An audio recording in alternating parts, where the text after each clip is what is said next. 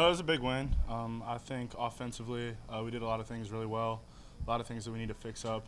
But that's the exciting part is I think we could have, had a lot more opportunities. If I would have thrown some better balls, maybe picked up some blitzes, made some more catches, all those things. I think if we would have played a perfect game, I think the score would have been a lot higher for us. So just got to fix up those little things. So. You're a sophomore. You want to finance? We can teach you. We can draw on it. Oh, I got you. My bad. I got you. Yeah, you're a sophomore guy at a lot of family stands. So, what's it mean to be able to play for people you grew up? Yeah, no, it was awesome. It's always fun to get to go back home and get to play football in front of the people that watched you grow up playing it. So it means a lot to see all those guys in the stands and watching. Were you paying attention when the rankings came out on Sunday? Was that an important thing to you or not? No, not really. I mean, all the exterior stuff, isn't something that we're focusing on. We're just, trying to focus on getting better every day and going 1-0 each week. The rest will take care of itself. You think you'll ever reflect on it? You think you'll ever reflect on it? On Contributing to the team being ranked for the first time in 24 years? Yeah, I mean, I hope at some point I'm sure we will. But, we just want to continue to keep winning and hopefully keep bumping up the rankings and, just go from there.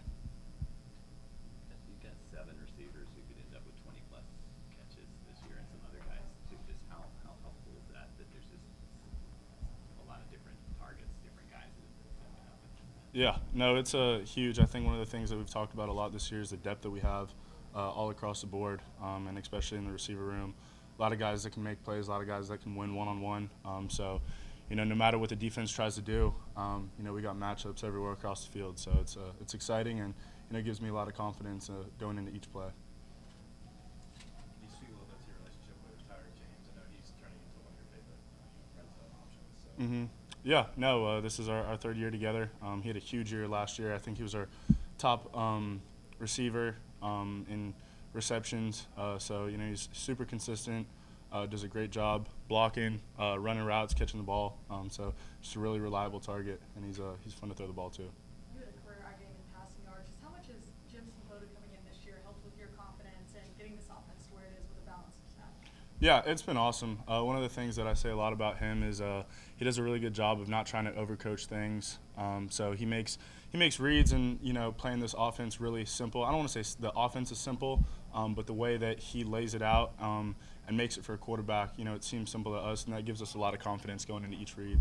You've seen Tajay Spears come back from injury. How gratifying, I guess, is it to see him kind of come into the role he is this year in the game he just had? Yeah, it's really exciting. Just seeing him back in, and it's more than just football with him and what you guys see on the field. The things that he does for this team off the field in his leadership role really makes him stand out. He comes to work going 110% every day and really inspires everybody around him and comes with a great attitude. And that's bigger than just what he does on the field. As fast guys go, how put in perspective how fast he is. Tajay, oh, he's quick. It was really cool on that run. As soon as he got past the first level blockers, I knew he was gone. No doubt. Yep. Was it difficult exactly 1 year ago today to envision what's happening now? Yeah. The position we were in at this time last year, it wasn't great. It wasn't fun. But that's in the past. It's something we're not really focusing on. We're just focusing on right now and the time and each week. But I guess it's good for the program to demonstrate how a remarkable turnaround is possible. Maybe it's good for sports in general. Yeah, no doubt. I think anytime that you face adversity, you can either go one of two directions. And I think that the steps that this team took and the people that stepped up in the leadership roles, we only had one option but to go up. And I think since January, that's what we've done in everything that we've been doing. Is there anything in particular when you talk about people stepping up? Can you give an example of maybe something that you tried to do to change it to make this year different from last year?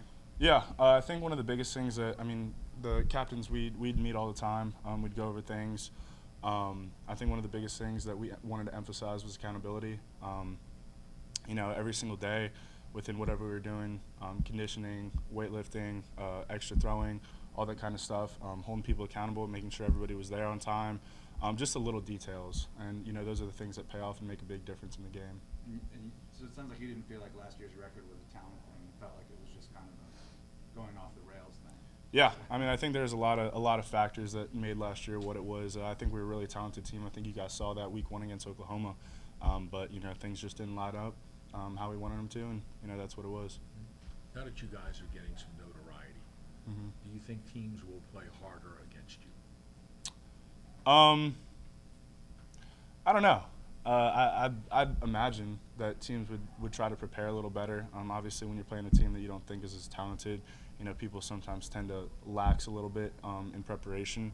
But you know, that's really up to them if they're gonna prepare or not. Mike, the 1-0 theme, who started that? Was it a Coach Fritz thing? And Yeah. just expand on like what that means to all you guys. Yeah, Coach Fritz brought that to our attention. You know, I think after beating Kansas State, you know, he's really been emphasizing it all year, but after the Kansas State game, you know, we just had to keep that mentality of, you know, not looking past anything. Really after Southern Miss, you know, we had to stay focused on the task at hand, the opponent coming up, and you know, that's what we've been emphasizing is just 1-0 and preparing each week for the team coming up. What are you seeing from Memphis this week? What are you saying? What are you seeing from the Memphis defense this week? A lot of different coverages. You know, they're going to mix it up. They're going to try to disguise a whole bunch. But, you know, I think they have some indicators that, you know, we can pick up on. So, you know, I think they're a physical team. They play really hard. You know, got some dudes on defense, so we're just going to have to play well. Why do you think the 1-0 thing works? Because it sounds really simple and cliche almost, you know, like trying to get better every day, help the team win and go 1-0 this week. You can just say that like every day for the rest of your life, but it wouldn't seem very compelling to people. But is there a way in which it really works for you?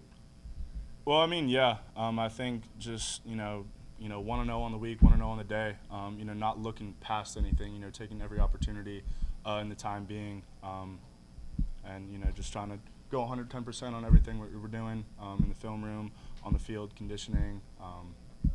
You know, that all translates. It helped after Southern Miss, maybe? Yep, no doubt. Thank you, partner. Thank you. Thank you. Oh, good. Appreciate it. Thank you.